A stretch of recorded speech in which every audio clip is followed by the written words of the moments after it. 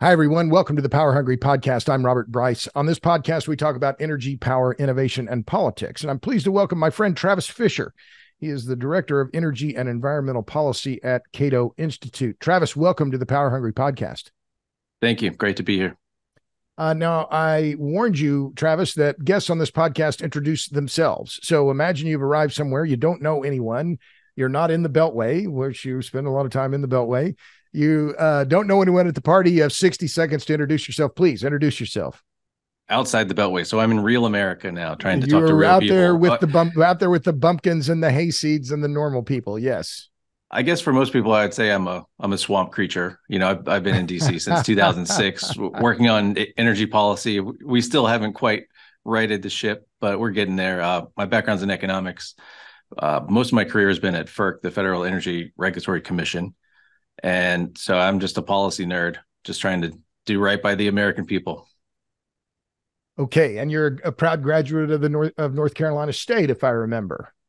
I went to NC State with Julie Bryce. My favorite niece. Yes. Same class. We were nerds at the same time doing the same thing. We were in there was a student group called the Society for Politics, Economics, and the Law. It was a really good group, and she was an officer with me at the time, I think, if I recall. Okay. That was a long time ago, but yeah, it was a long time ago. Yeah. So you said you're just a swamp nerd. You're just okay. Well, I don't like that word because I think, you know, what you've been doing is important work. And so you worked at the FERC. I want to talk about your critiques, and you've written several critiques recently of the Inflation Reduction Act and what that means to the electric grid, and some really important insights there, including the enormous potential cost of the IRA, which, as you said, the 2.5 trillion, as much as 2.5 trillion, as much as 900 billion for solar subsidies alone. I mean, the costs here are just truly staggering. So I want to get to the Inflation Reduction Act, but since you worked at the Federal Energy Regulatory Commission, if you don't mind, can we start there and just, can you briefly explain, and I do mean 60 seconds or less, what the FERC does, because it's an incredibly important agency, but I don't think very many people understand what it does. Yeah, so that's fair. And there's no reason people should know about it. If it's doing its job, it'll just be a quiet agency that just, you know, does basic stuff, right? Its statutory authorities go back to New Deal era statutes, so the Federal Power Act, the Natural Gas Act, some hydro authorities from even before that. So they do everything from licensing of, you know, hydro dams, so dam safety issues, things like that. Yeah. A lot of pipeline certification. So if you want to get a new gas pipeline built, if it's an interstate pipeline, you need FERC approval for that. But the thing that I focus on the most is the Power Act stuff. So they oversee the wholesale markets. So everything except, of course, the electricity island of Texas, FERC has jurisdiction over wholesale exchanges across the country. Right. And that's different because ERCOT is almost completely self-contained, and ERCOT doesn't serve all of Texas. There are some small portions of the state that it doesn't serve, including El Paso and some areas in East Texas. But it's a big service area, 27 million people. So, but it only has slightly small interconnections with the other RTOs, these regional transmission organizations. And so, Texas isn't a little island. But I think that's important about these wholesale markets that. And you talk, and in fact, in your most recent piece for Cato, you talk about that, and you say that that the Inflation Reduction Act will undermine wholesale electricity markets. And here's what you read. And so I want to jump around with the IRA, but let's start with this one because it's among the more recent pieces you've written. You said the IRA, I'm quoting, quote, hurts the justification for establishing competitive wholesale electricity markets in the first place. Economic efficiency. Under the IRA, the role of wholesale electricity markets could be diminished from that of the guarantor of an efficient industry to that of a subsidy clearinghouse. What do you mean by that? Please explain what you're talking about there. Subsidy clearinghouse. Yeah. So really what we're talking about, and I've been fighting against this thing called the PTC, the production tax credit. I've been fighting against this federal policy for a long time. And it's basically a handout to preferred resources. Historically, it's really only applied to wind. But what the IRA does is it says, as long as you don't emit greenhouse gases, if you don't emit GHGs at the point of production, you get this tax credit. And it's in principle, I'm against it, but the other thing that is really in sort of a consequentialist approach to it, it's going to have really bad impacts. It's so large. It's such a large subsidy. So in the piece that you quoted from, I pulled a price map from the Mid-Continent Independent System Operator, one of those wholesale markets that it actually covers from. It goes into Canada all the way to the Gulf Coast. This is a big market. Right. One of the things that I pointed out was that, when I checked at 5:30 p.m. on the day that I was drafting this thing, the wholesale prices were in the range of $25, $26 per megawatt hour. Right. The PTC, the value of it right now is $27.50 per megawatt hour. The subsidy is larger than the price of the commodity itself. So that is going to cause all sorts of problems, including in sort of low demand hours. You're going to have, of course, the producers are going to want to put that power on the grid. They want that subsidy. Right.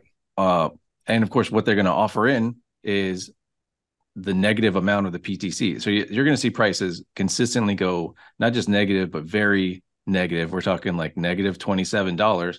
So then what does that do to sort of the economic efficiency argument? At that point, you're getting paid to waste energy.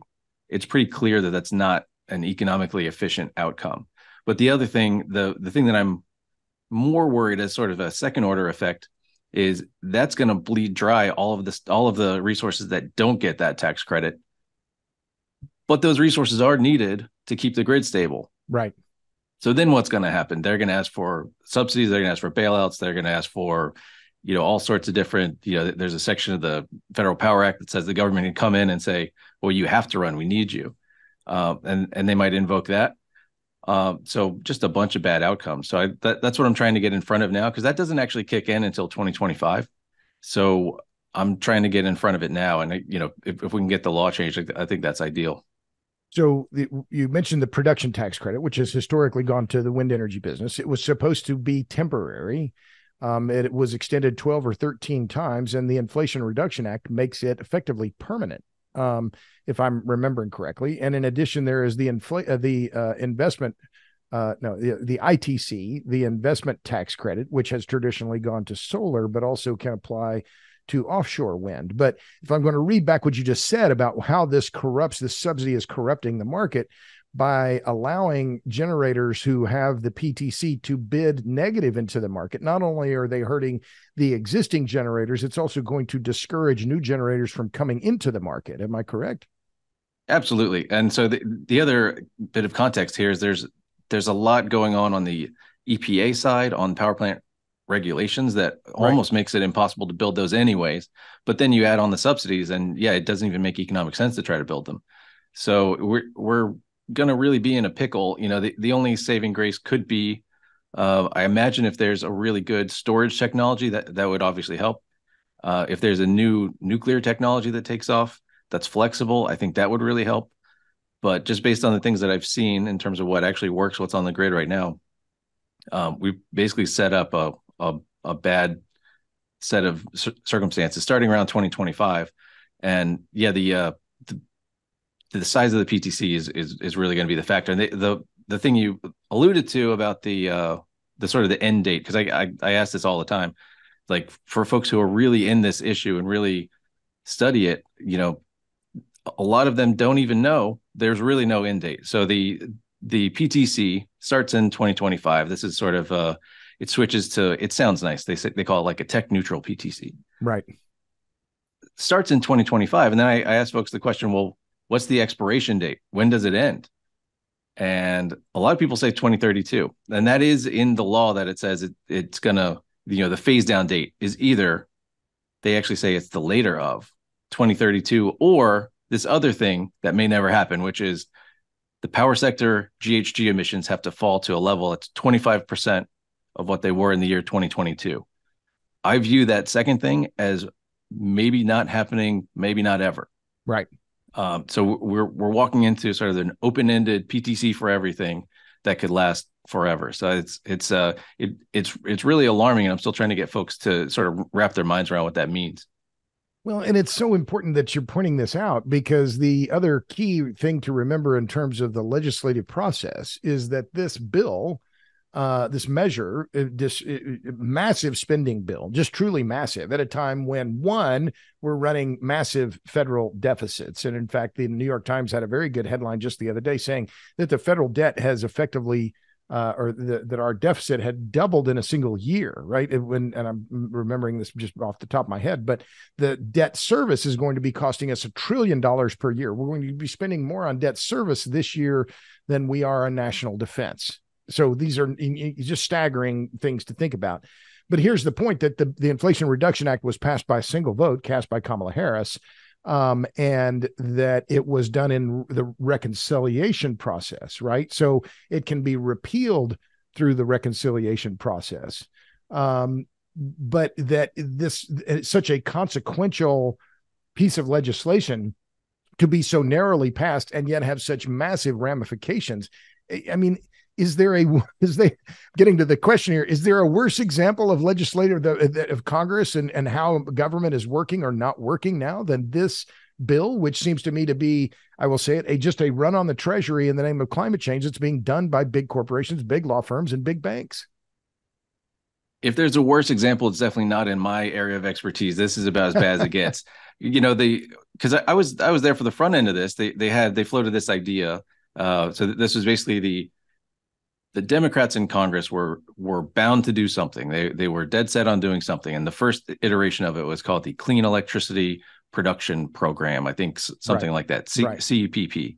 Right. And it ended up not working, in part because they included some sort of, it was like a penalty if utilities didn't meet the targets. So they basically scrapped that because the whole idea was we need to do something under budget reconciliation rules, which basically means it has to be a spending package. So you can't pass real policy. I'm not a parliamentarian. I don't really understand how all the rules work, but as I understand it, using the budget reconciliation mechanism, you can't pass real policy. It has to just be budget policy. So what they decided to do was, well, let's just throw a bunch of subsidies at the problem. And that's how we got here. The interesting thing though, and I think this is a violation of the rules, but it made it through, which is this is sort of like, I'm naive. I like the textbook civics approach of like, we should debate these things before they go into effect. That's not what happened here. It basically just snuck through, and you feel bad for the actual, there is a parliamentarian who's supposed to be sort of the gatekeeper on all these policies. And her job was to catch all this stuff. And I do not envy that job because she was getting flooded at the time. But one piece of this that's supposed to not happen is you're not supposed to increase budget deficits in the out years, meaning, you have a 10-year budget window. Mm-hmm. You're not supposed to do much in the out years. The 10-year window is supposed to, in theory, supposed to capture what the gist of the bill does. In this case, some of the worst spending increases, meaning some of the worst budget deficit creators, are in the out years. That's right. when the PTC is all ramped up and applies to everything. So it really is. I mean, when people say it's a poorly named bill, the Inflation Reduction Act, it is one of those opposite world Orwellian named bills where it's, of course, I doubt we're going to raise taxes to cover that spending. We're probably going to print money. And so it's actually an Inflation Creation Act. And that part is just easy math. I mean, but it's crazy because that if you sort of you live by that sword, you die by it. I'm hoping we can get in front of it and change it. But you're right. It was just pushed through quickly. We didn't really get any debate on it. I certainly didn't get a chance to chime in on it and raise these flags. So we're doing it after the fact. Well, and of course, that was because no one knew what was in the bill. It was another one of these massive spending packages, must pass pieces of legislation that is rolled up with all these other things that, we have to pass all of this because it's, it includes, whatever else, funding for, education or for defense or whatever. So another example of how this, the swamp, to go back to your earlier discussion, how it's just keeps getting swampier. I mean, the swampiest thing ever, right? That all these favors, all these little, I just want a little taste. I just want a little favor get tucked into these massive bills. But the other thing that bothers me, and, I'm eager to get your take on it, is that, so you have the PTC and the ITC. I remember, the great quote from Charlie Munger, show me the incentive and I'll show you the outcome. we have a very diffused ownership in the United States of our electric grid. It's an incredibly complex system. And yet we have now this spending measure that just is encouraging solar and wind to be built anywhere without regard for where they matter or where they could be deployed efficiently and would help with reliability, efficiency, affordability, et cetera. Instead, it's just go build it. It seems to me the absolute opposite of what we need to be doing when it comes to efficient capital allocation and responsible approach to the grid in terms of affordability and resilience. Am I missing something here? That's exactly right. I should have talked to you before I wrote that piece, because that is the sort of the one level deeper of the piece that I wrote about why you would not want a PTC, a large PTC in these organized markets. What you're talking about is exactly what's going to happen. You just produce anywhere and you get the subsidy. You don't worry about what the actual price is of the commodity, which is what these markets were set up to do. You get these locational marginal prices, which, if they're left alone, are actually pretty handy. I mean, it tells you sort of where you need to go to satisfy demand. That's what a producer in a market should be thinking about doing.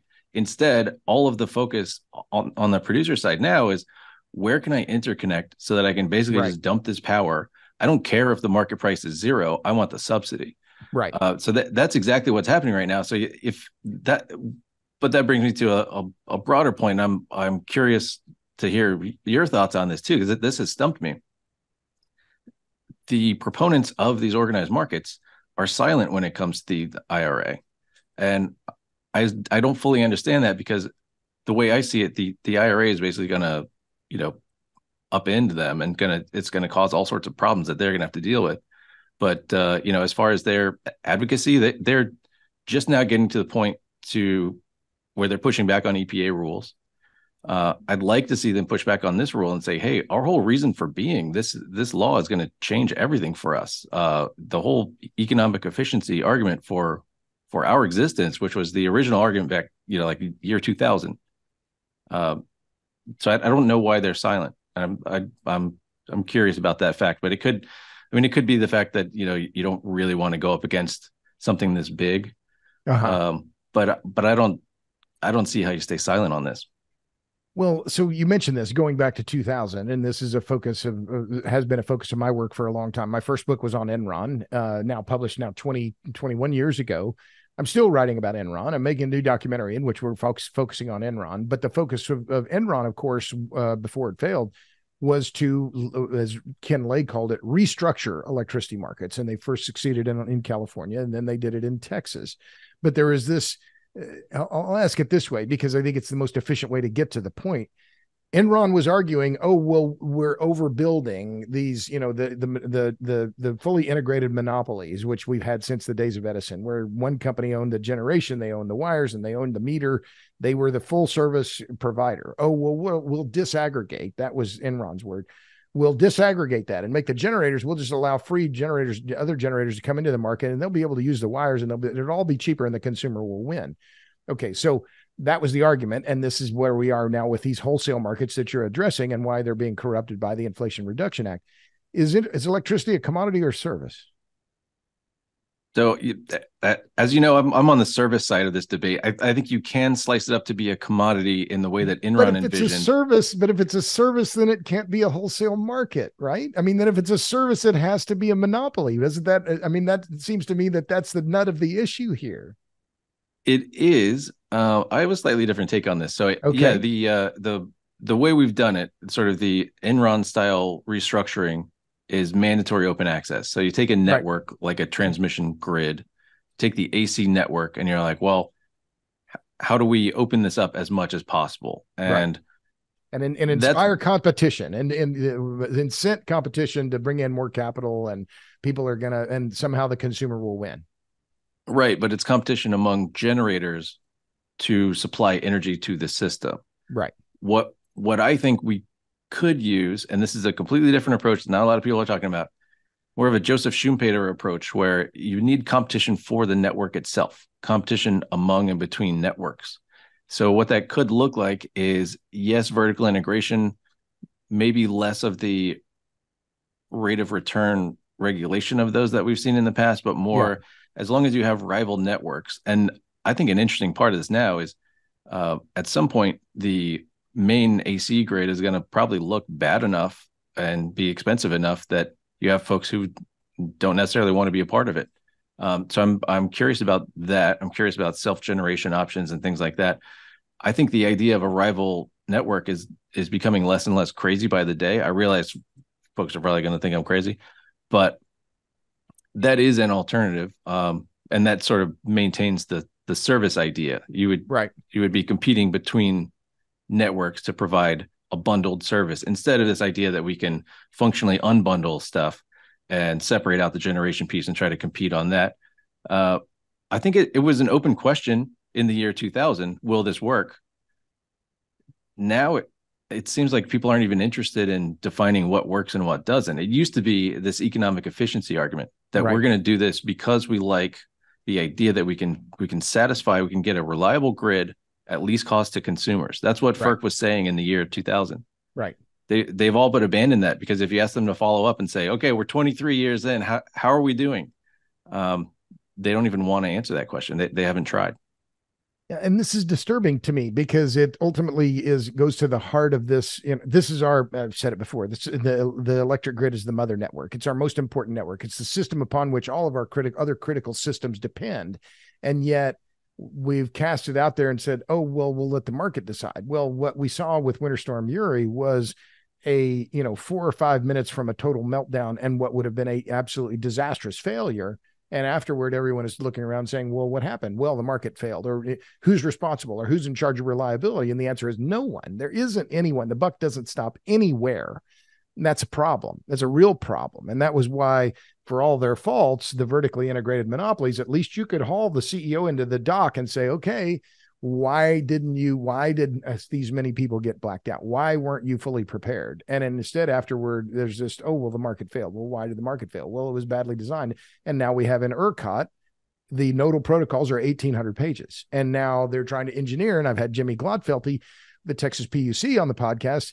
They want to incent new nuclear in Texas. Okay, well, that's great. But with high capital costs and a market that is going to be determined by the marginal price of wind and solar and now batteries, I think it's going to be very hard for them to figure out some market solution that's going to incent new nuclear. So I'm giving you a long kind of view on what I've been seeing, but let me ask it this way. We've seen Vogtle 3 and 4 come on in Georgia in a regulated market owned by Southern, principally owned by Southern. Can new nuclear work in these restructured markets, in wholesale markets? Can it work? If so, how?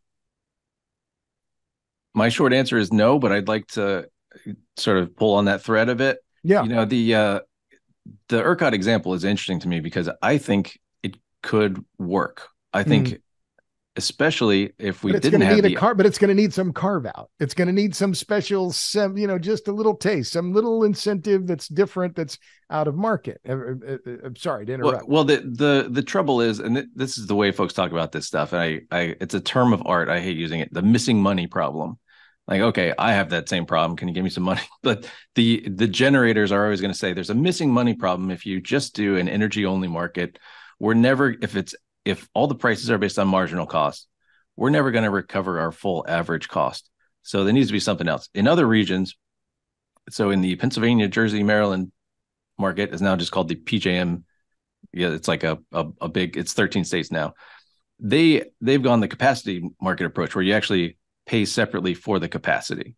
So that's basically that's the resource entry and exit function. Right. In Texas, it's a little bit more of a it's like a Wild West type thing where they say, well, we're just going to do energy only. You live and die by the spot prices essentially, which is a fascinating thing. Of course, there's contracts based on those, but that's an open question. Could it even work in theory to have an energy only market? And then it's obviously further complicated by this idea that, well, now it's going to be flooded with federal subsidies. Right. So even if it could have worked, maybe in theory, and I'm sympathetic to that idea. I'm not an ERCOT hater, but the idea that it's still going to be the gold standard, given everything else, all the other pressures involved, and the fact that EPA basically just said you can't even build a new gas plant except if it's a peaker plant. All of that stuff, all of it combined is like, I don't see how it works anymore. And I think you're absolutely right that there's going to be a lot of out of market stuff. Sort of the state that's farthest along in its transition is California. And you're already seeing a lot of these sort of must run contracts where the state's coming in and saying, you're not allowed to close. We need this gas plant. We're going to retain you. Yeah. And electricity prices, and it's essential to point out, electricity prices in California are soaring. They have increased at something like 3 times the rate of the rest of the United States since 2008, when Schwarzenegger signed the mandate for renewables. I was just looking at the Bureau of Labor Statistics, the latest numbers. San Diego has the highest electricity prices of any major city in America, 47 cents a kilowatt hour. It's nearly 3x the U.S. average. I mean, the power prices, as to quote Mark Nelson, in California are absolutely exploding because of this insane headlong rush to for renewables. And yet, so what are Californians having to do? They're having to pay for both the existing grid, the thermal generation, and for the renewables that are coming onto the grid. And it's just a blueprint for what not to do. And yet there's this, I don't know, the levels of insanity about how the grid is being managed. Let me put it this way. So is the system, I think about complexity, right? And complexity is, engineers don't like, you can make it complicated, but the more complicated you make, the harder it is going to be to manage. Is the grid just getting too complicated to manage effectively? I think that's part of it. I mean, especially when it comes to these bad events that we've seen, if you want to point fingers, that's like a new hobby for everybody in this field. Is sort of, was it the resource mix? Do you point the finger at the wind industry, the gas industry, and everybody's sort of talking past each other? I think that's what it lends itself to. Is it's so complicated that you can basically you can construct any theory you want, and it's hard to disprove it. So we are in that space where it is that complicated, and probably the more frustrating thing to me is that folks are doing. Let's say you're an advocate for the PTC, for the IRA, because you're concerned about the climate. I completely understand that. The question that I have as a follow-up is, well, how's that going in California? How did it go in Germany? The carbon intensity of the California grid is increasing. Right. So it's not as if you flood the system with solar PV and all of a sudden it gets less carbon intensive. That might work itself out in the years to come. The data that we have so far is, well, in California, you just have gas turbines ramping up. They have a 13 gigawatt ramp in the evenings to make up for the solar that's coming off. There's not a whole lot of stuff that can do that day in and day out. You think maybe you can bank on storage at some point. It would be just a massive amount of storage. But the part that, to just sum up what you said and pointing to California, it's not just that they're not improving on the climate issue, and consumers are getting hosed. I mean, they're just getting killed. So the climate is losing, consumers are losing. Is there someone else that's losing that I'm not thinking about here? Well, I mean, it just, I guess what I'm, to paraphrase here, I'll ask the question this way. Where can these proponents of these subsidies and these restructured markets point to say, see, here's a success? I think they'd have to point to either a new breakthrough, which is sort of, it's always going to be theoretical, the stuff that you think is going to win. There's all sorts of new nuclear technologies that I think are really promising. If you look backwards, the only thing so if you want a reliable, low-cost grid, and one that doesn't have a heavy carbon footprint, it looks like hydro is pretty much the one that has been able to provide it. In the states, in the let's say in like Oregon and Washington, they have very low cost electricity, and it's relatively green because it's hydro. Right. So there is a chance that you can sort of do the things that people are talking about. But then the question is, can you even install a dam anymore? Can you do that sort of big project? That's interesting that you bring this up, because now we're talking about legacy infrastructure that was built 100 years ago. I mean, this is what the good old days when it was easy to do. You could just put up a giant dam and it worked. But people were in favor, and this is what FDR ran on in 1932. He went to Portland and campaigned on hydropower. But The difference there is you've got this massive upfront investment that's made by the federal government.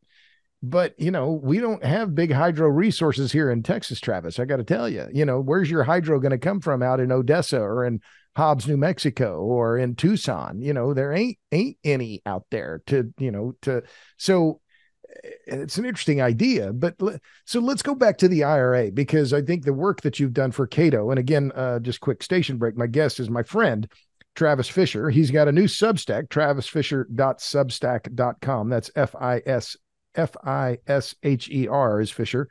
You can also find him at cato.org and on Twitter at @TS_Fisher. You pointed to in one of your recent pieces about a blog, and that was all it was, that was done by Wood Mackenzie, pointing out that the solar subsidies alone under the Inflation Reduction Act could cost $900 billion by 2060. Now, I wrote about this on my Substack, robertbryce.substack.com. But it's amazing how little coverage there has been of this. And it goes back to your original point about the open-ended aspects of the Inflation Reduction Act. And second, that the president, when he was bragging about this bill in August of 2022, says, it's only going to cost $369 billion. We're looking at 8-9x that number. How have we not seen more critical analysis of this incredibly expensive legislation? Why aren't we seeing more coverage, more analysts, more media outlets pointing this out? I take the blame for this one. I'm trying my best, but it's hard to spread the word. I think one thing is, the folks that get the joke, that see what's going on, they have no interest in raising the flag yet. They want in on it. Right. When I talk to folks, even going back to the CEPP days, so that the precursors to the IRA, I was asking folks like, hey, this is going to be bad. And even in the nat gas producer space, I was talking to them saying like, this is going to be bad for you guys too, right? And their answer was, well, we're still trying to figure out whether we can get in on it. So there wasn't Everyone a lot of, was looking for the handout. There wasn't a lot of upfront concern about the idea of massive subsidies, because of course everybody starts getting excited that they might be able to get some of them. I think especially now, knowing where they're going to go, it really is kind of shocking to me that folks haven't stood up and said, even if you're, sort of in the independent, the organized market space, they don't really have skin in the game, except for, their whole reason for being is, I think, being threatened here. But you don't really have an industry voice that can say, hey, we're being hurt here. And this idea of subsidies, we need to categorically reject it, because as you recall, I mean, in the Trump era, everybody was trying to get, their cut then too. Sure. Coal and gas and nukes and everybody else. So I think that's the fundamental problem, is that folks don't want to reject the idea of federal handouts because they want to be in line for them. Is that too cynical? I think that's the truth. No, it's not too cynical, not at all. And it is one that I unfortunately I have to agree with, and unfortunately have to point out that, I've said it many times, I'm not a Republican, I'm not a Democrat. I am disgusted, and I am really disgusted. I mean, look at the GOP. They, Matt Gaetz and those other idiots, I will say just flat idiots. Oh, you're going to burn down the speakership. You're going to throw McCarthy out, and you don't have anyone to replace him. You don't know what's going to happen next, but just out of spite and because for pure political theater, you're going to do this. And now at a time when we are on the verge of war, we're in 2 proxy wars effectively right now. I think that's a fair thing to say. We have no GOP leadership. We have no thought leadership. We have no Speaker of the House of Representatives, because of this populist idiocy coming from this very small faction. And so that makes me very cynical about the possibility of reform when it comes to these federal handouts, that who is going to be the intellectual standard bearer on this? And we need, is that what we need? We need someone who can point this out. But I don't see any prospect for that, because there is so much money at stake, and the corporate lobbyists are saying, well, this is the Lawyer Lobbyist Full Employment Act. Hell yes, we'll go after this money. So is it even reasonable? I'll ask the question. I've been opining here, ranting, actually, I think is the right I word. always agree with your rants, so I don't mind them at all. But is there any reason to hope that we're going to see some reform on this? So I'll put a silver lining on it, but I'll it's first absolutely fair to sort of acknowledge the cloud. GOP can't even get a speaker together. That's a problem. This is the party that, if it took control in 2025, you would need a different president, of course, because even if you win Congress, he could veto the bill that is passed by a GOP-led Congress. So you need basically both houses and the presidency. So that's sort of a best case in terms of IRA repeal. Right. And then the question is, how many of these folks are going to have the spine to actually do it, to rip that Band-Aid off? And to stand up to the corporate interest now, because, and I'll say it very clearly, I flew through Houston the other day, a couple of weeks ago, and there are banners up there, ExxonMobil, carbon capture and sequestration. They're looking at 45Q and saying, oh, we can make money on that. I met a guy in Austin here the other day. He's doing hydrogen. I said, oh, okay, well, where are you getting your money? And he said, well, the federal government. And it was just, it was that. He said it that he's a nice young guy, he's about younger than you a little bit maybe, but he said, yeah, we're just, 45V. This is what, the Inflation Reduction Act. That's the incentive for hydrogen. That's what we're counting on. So we've gone so far away from the actual market of producing energy and selling it to consumers because you think you can make a profit, to one that is based not solely, but largely on the ability to collect federal tax incentives of some kind to make your business model work. And that is a very dangerous situation given the stakes, I think, in terms of the power grid. So you're as cynical as I am then on the prospects for reform. You're hopeful but cynical. I'm going to fight like hell, Robert, but I realize it's an uphill climb. Part of the reason is, let's use the example of the PTC going backwards. You counted correctly that it started in 1992. That was a Chuck Grassley item. Oh yes. The man who fights waste, fraud, and abuse, bravely fighting waste, fraud, and abuse. He said at the time, we'll need this tax credit for 5, maybe 10 years. That was 1992. To get the wind industry started. And now it's just become a permanent fixture. And the trouble is, with a subsidy that large, you end up, and it's the same with all the 45Q and V and all the different sections. It's basically, you're taking the entrepreneurial spirit that we have here, and you're turning it towards, look, these entrepreneurs are good at making money. You give them a federal option to make a lot more money, a lot easier than they would have to do it in the marketplace. Of course, they're going to take it. I don't fault them for taking advantage of the law as it exists. But you're absolutely right that some of these folks aren't even in the right place to begin with, PTC and things like that. So it is going to be it's going to be an uphill climb. I think the thing that makes it make sense is just the sheer budget impact. At some point, you run out of other people's money. It's just going to happen. So that's fact of reality is going to hit. It's going to slap in the face really hard. And I think part of it, especially with an environment of increased interest rates, as you said, our debt service is already out of control. So at some point, when the thought is, well, we need to either cut spending here or there, and what goes first, I would humbly submit that the resources that we've been hearing for years are already competitive. Let's just not subsidize those anymore. I think that will get some traction. But it's going to take. Did you say humbly submit, Travis? I don't know. I would humbly from you. I would humbly submit. No one's ever accused me of being humble. I don't know if they'll do that with you, but well, so let's talk about the other provisions here, because and I think it's appropriate to talk about the impact of the IRA because so few other people are doing so. But we also have a big cost from the electric vehicle subsidies, and it seems to me it seems to me, it is very clear that the EV market is cooling off, right? GM is delaying plans on its electric pickup. Like the Ford is delaying its, cutting production. Tesla is warning. In fact, Elon Musk just a few days ago warned about demand.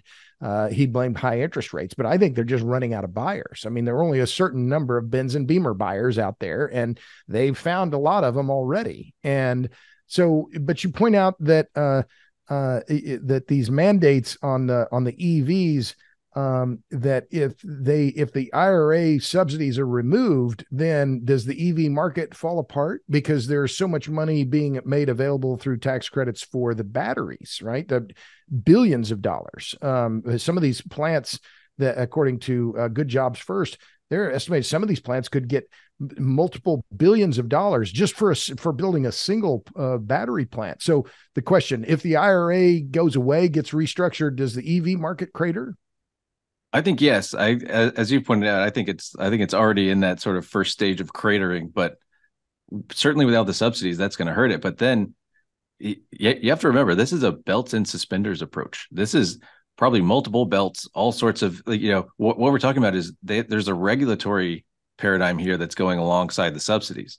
So the way the two play together is you subsidize the EVs, but you also go to EPA and say, we're going to have really strict tailpipe emission standards that's going to make everybody switch to EVs anyways. So which is what the EPA did in April, right? So the April EPA puts out a proposed rule requiring automakers by 2032 to be selling 2/3 of their vehicles as EVs. And then a month later, they issue, almost exactly a month later in May, issue the greenhouse gas rule aimed at cutting greenhouse gases from the electric generation sector by 90%. I mean, I'm wondering, and I do a lot of public speaking, and I tell audiences, does EPA even read its own press releases? I mean, because they're so fundamentally in conflict in terms of their impact on the grid and how things might work out, right? So, but that's interesting. So you've got the subsidy and the subsidies and the mandates happening at the same time, which in theory, if I'm hearing you right, might accelerate the transition, but in fact, maybe it's undoing. How do you think about that? Well, I think about it in terms of, I hate to use this word, the Californication of the grid. Yeah. Basically, that's the EPA's approach. The combined approach between EPA and the IRA stuff, it's going to look a lot like California. It's going to be a solar heavy grid. We're going to have a lot of EVs that you can't charge at certain times because the grid operator says, we're short on power. Sorry, I know we made you guys switch all to EVs, but you can't charge them right now because the grid doesn't like it. Right. So it's basically changing our lifestyle to fit the grid of the future instead of building the grid that we need to fit us.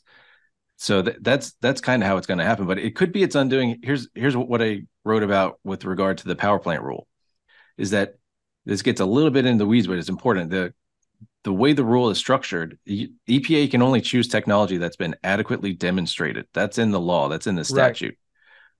It chose technologies that are only adequately demonstrated if you throw trillions of dollars of subsidies at them. That's carbon capture and green hydrogen. Right. Those do not exist at scale. EPA is saying they will exist at scale because of the IRA subsidies. So it could be a two birds, one stone thing. If you repeal that part of the IRA, then the foundation of the EPA rule crumbles. So you could take out both. But at the same time, this is a really, EPA is getting creative. I really don't like it when the bureaucrats in DC start getting creative, because it's exactly what they did with the Clean Power Plan. Right. They basically said, look, we're going to reimagine that the best system of emission reduction is the entire grid, and we can do this generation shifting, and it's going to be fine. The Supreme Court had to name the major questions doctrine because of EPA. It had always been sort of floating around, but they named it because of that, because of the Clean Power Plan. EPA is doing it again, just by a different name. And they're saying, well, now the best system is the stuff that the federal government has subsidized. So we're going to choose those instead. I still think it's... So let me interrupt. I'm sorry. So the major questions doctrine, because this is important, and it's important on a lot of levels, right? That so much of what these greenhouse gas rules, decarbonization efforts are mandates aren't coming from legislatures. They are coming from the administrative state. In California, the internal combustion engine ban did not pass the Assembly and the Senate. It was promulgated by CARB. And here we have with the DOE, the same thing with the electric vehicles, with greenhouse gas rules. This isn't coming from Congress. It's coming from the administrative state. So when you talk about the major questions, Doctor, are you referring to West Virginia versus EPA? Because that was only roughly a year before the EPA then issues this new rule on greenhouse gases. So what did you, I'm not a lawyer. I know you're not, are you a lawyer? I'm not a lawyer. I just try to play one on TV sometimes. Oh, okay. But you worked with James Danley, and I know there are a lot of lawyers at FERC. What was the what did West Virginia versus EPA say? Why was that Supreme Court ruling so important? So on a couple levels, it didn't actually get to the inside the fence versus outside the fence question, which was what we had all sort of hoped that it was going to do, which is basically that if you're going to control a power plant, it has to be that power plant. It can't be, the control can't be shut that down and build something else. But that's essentially what it was. But it was basically the sweeping impact of what the EPA was trying to do raised a major question of policy that should only be decided by policymakers, and without clear direction from Congress, because the Clean Power Plan, they're using long extant statutes. This is Section 111D of the Clean Air Act. So they're basically saying from the Nixon administration, right? Is that right? I can't remember if it was 70 or 77.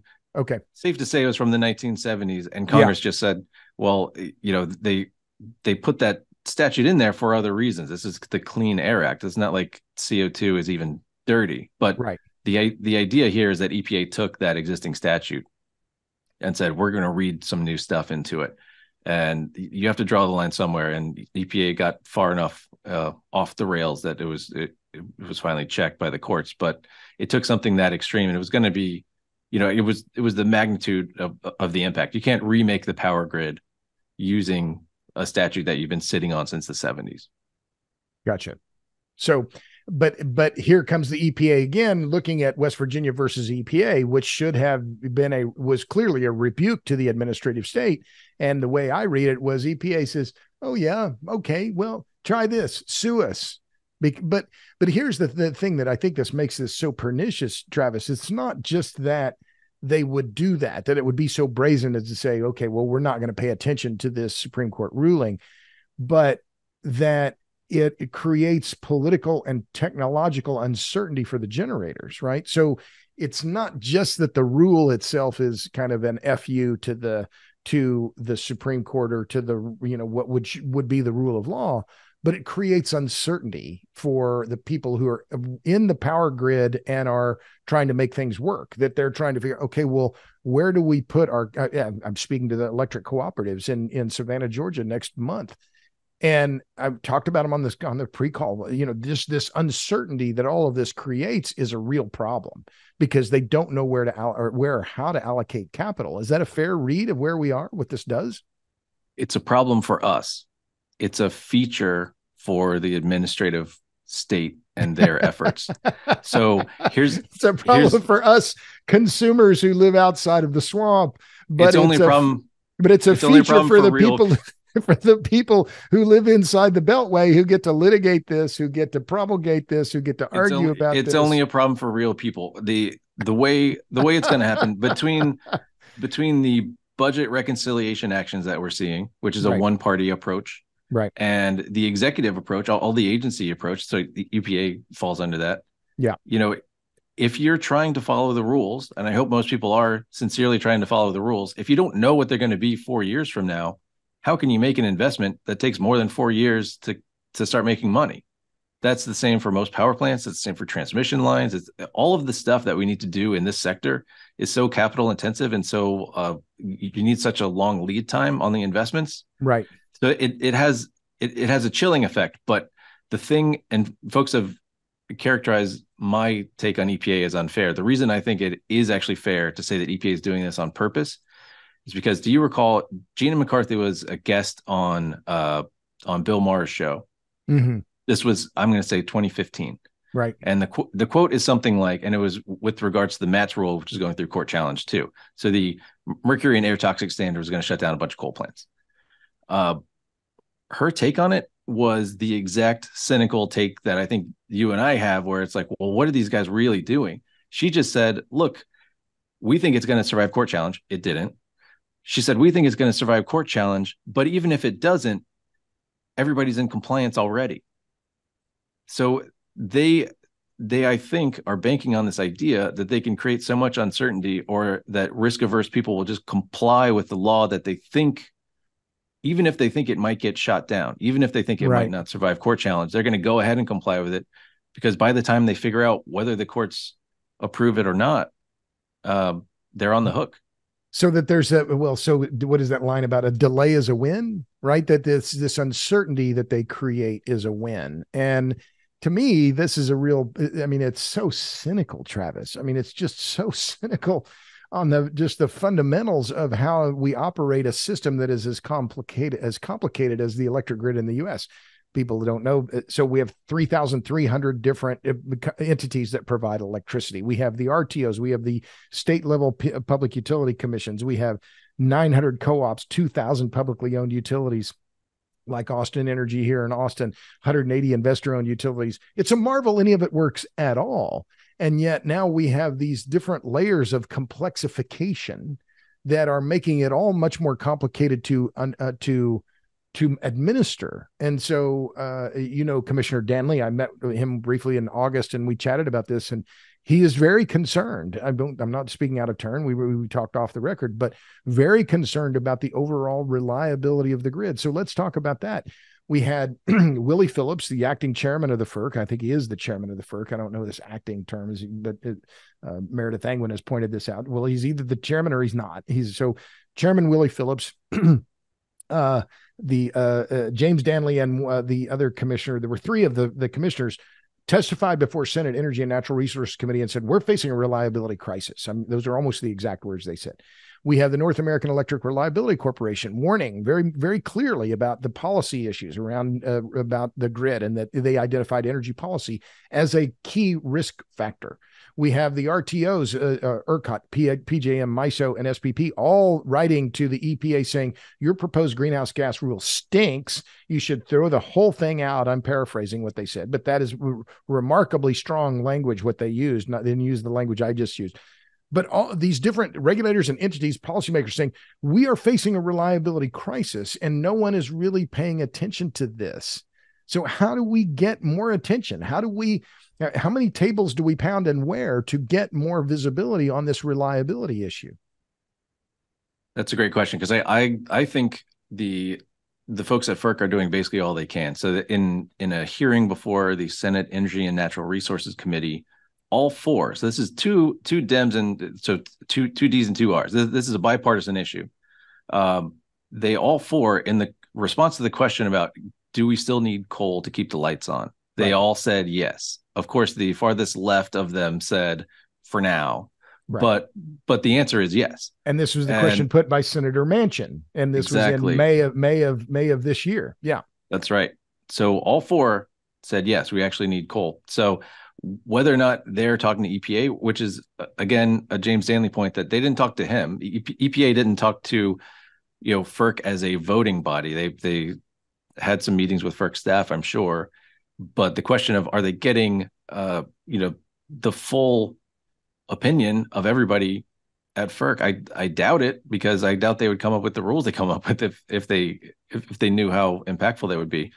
So I think that's part of it too. Is this is a boring sort of process related element, but to get FERC and NERC, so the North American Electric Reliability Corporation, which basically is the grid watchdog, get everybody involved. And I just, based on the way the rules are structured, it seems like they were not involved. But the silver lining here is that it was a proposed rule. We still don't know the final rule. Right. So if EPA is smart and doesn't want to lose again, in grand fashion, basically in the courts. In the courts. So you'd have the same Supreme Court dealing with the same issue and saying, EPA, we told you last time, stop doing this. If they want to pivot and do something smarter, they should be talking to FERC and NERC and incorporate their feedback. So that's the way, is to get the key players in the regulatory efforts and the administrative state talking to each other and getting on the same page. But at is the that very least. at the very least, right? But at this point, it seems like the EPA is ideologically driven, and by this administration. And I say that with no joy. I'm not, I said I'm not a partisan. I'm for the consumer. Who do I care about? I care about the guys who turn wrenches and the women who turn wrenches, the people who pour the coffee, who have the names on their shirts. Those are the people I care about, and they're just not being represented in any of this, and they're going to be the ones that bear the brunt. But I found that it was the May 4th hearing. The FERC commissioners at the Senate ENR, Willie Phillips, quote, "We face unprecedented challenges to the reliability of our nation's electric system." Commissioner Mark Christie, "We are heading for a very catastrophic situation in terms of reliability." James Danley, there is a looming reliability crisis in our electricity markets. And he said, Danley, who I admire, he's a fierce, just in talking with him, he's one of these people that immediately, you can tell the fire burns brightly in him. I know you know him and worked with him to some extent. He testified, "FERC has allowed the markets to fall prey to the price distorting and warping effects of subsidies and public policies that have driven the advancement of large quantities of intermittent renewable resources onto the electric system." I'm going to continue here because I think this is important. "Most of these market distorting forces originate with subsidies, both state and federal, and from public policies that are otherwise designed to promote the deployment of non-dispatchable wind and solar assets or to drive fossil fuel generators out of business as quickly as possible." It couldn't be more stark. What is remarkable is the RTOs, NERC, FERC are all saying the same things, and yet these massive subsidies under the IRA are going to make this reliability problem worse. I think that is just my stark conclusion. I think, we've been talking for nearly an hour here, Travis, and it's been great fun. And you and I are in agreement on a lot of these issues and about the seriousness of them. Would you go back to FERC? Tell me, you're at Cato now, you've switched, you've had a couple of different positions. Where do you want to go? What do you want to, where do you want to stay in Washington? Is Cato your dream job? This is where you want to be? Tell me what your plans are. It is actually my dream job. So I think Cato is my home for a while. We'll see. It's hard to predict how things go. I will note, and I'll say, James Danley is a force of nature. I love the guy. His writing is always on point. It's always clear.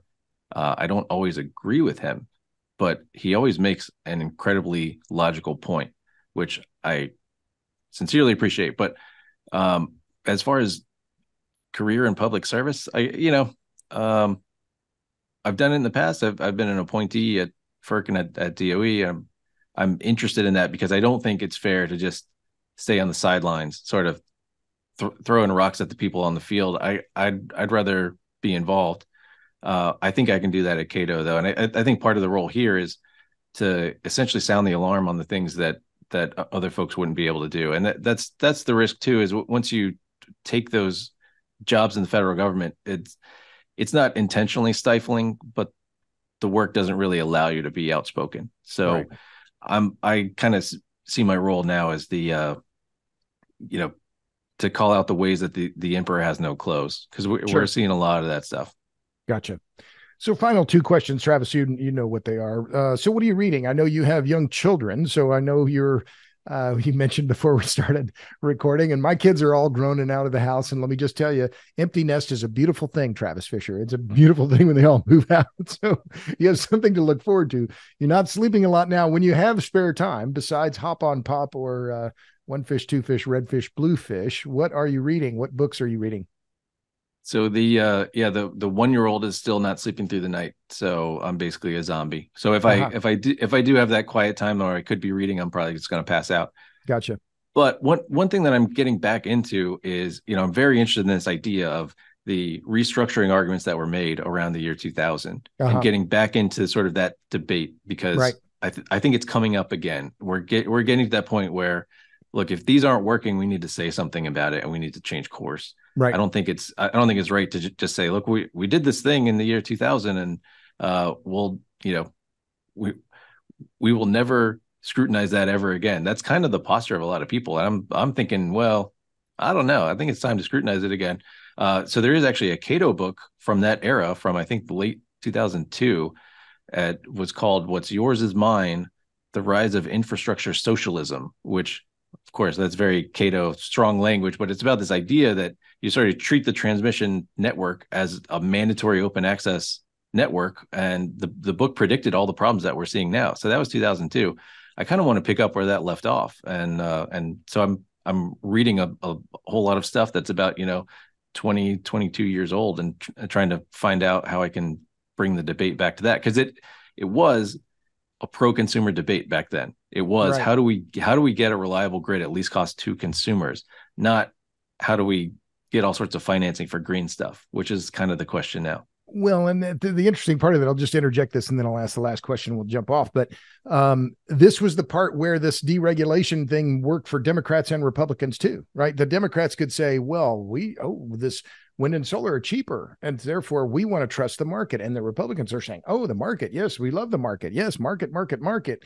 And so it became this marriage of convenience that I think still persists to this day, where you have a lot of Republican senators in particular who are saying, oh, well, we're in a windy state and, least cost, and, therefore we support the PTC. And so it was this area where the left and the right could come together on the electricity side and say, oh, well, yeah, this is where we agree. See, we'll unbundle, we'll restructure, and Democrats don't like big monopolies anyway, and and this is where we're going to let capitalism work, right? But it just happened to work for their favored corporations, which in 2000 in that area, Enron was one of the darlings, right? You had Joe Rahm writing paeans to Enron and how great they were because Enron was going to build wind, and they were in favor of that, right? And they weren't big monopolies, so this was an area where that all overlapped, and you're finding as Cato, oh, well, we're in favor of markets, so of course we're going to say this is good. So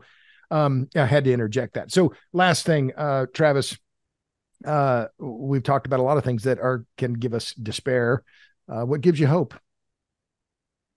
I can't remember what my answer was last time. It was a good one. I actually, I actually think we can right the ship. The entrepreneurial spirit is still strong. I just worry that we're wasting it on all these, cash grabbing subsidy type stuff. But yeah, I actually think, we are a very energy strong country. The sort of if I can be kind to where we've come so far, I mean, the shale boom was amazing. I'd love to see that keep going. We are now exporting gas, which is an amazing. That's a positive thing. Thing that gives me hope. Yeah, I mean, we can get back to that. I think we can. I'm gonna do my best to try to push for that.